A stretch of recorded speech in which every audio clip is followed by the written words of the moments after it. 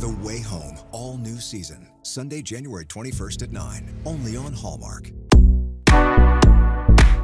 Okay, season 2 of The Way Home. Congratulations. I love this show so much. Describe the season in 3 words.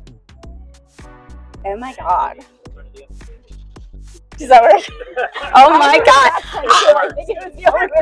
It works because that's what I was, my jaw was on the floor for the end of season 1 and I said, oh my God. So yeah, season 2 is another oh my God. Oh, it's more oh my God-y. I love that. Yes. If you could time travel to any era, what era would you go to and why?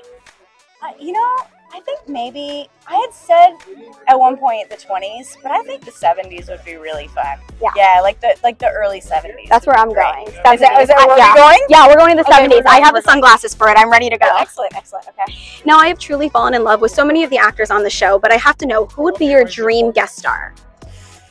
Oh. Yeah, there we go. Cher. Can I say Cher? Absolutely, absolutely. Cher, hello. Hello. Yeah. Hello. Cher, can you come and play with us, please? Thank you. I love it. Now, we are Celeb Secrets. So what is one fun fact or behind the scenes moment from filming the show that you think fans would be interested in knowing? I would say that some of the pond days where we had to jump into the water, because it was an actual real natural pond. The last time I went, it was actually 51 degrees. So we have to wear very specifically cut down wetsuit pieces underneath our clothes, which is funny because it helps keep out the cold, but it also makes us more buoyant. So we have to like really work to get all the way back down. So it's kind of silly, but at the same time, it's like it's helpful. Yeah. I will say that for sure. That is definitely a secret. That's one for sure. Now, I feel the viewership of the show spans so many generations, as we've seen in the show itself. What do you think it was about The Way Home that resonated so deeply with the audience? Well, I do think because we keep things very raw and real and kind of guttural, and we don't paint a pretty picture on everything, and we're really trying to show the fact that relationships they're broken. They're not always going to be perfect. And between mother-daughter,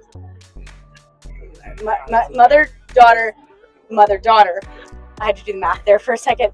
Yeah, it's going to look like something different for everybody. And what I love so much is that we've gotten so many compliments from fans and viewers that have said, you know, even though maybe I don't have the exact scenario, I can find myself in these characters. Like, and that, I mean, that just goes to show that we're doing something right. Yeah, that is a beautiful message for sure.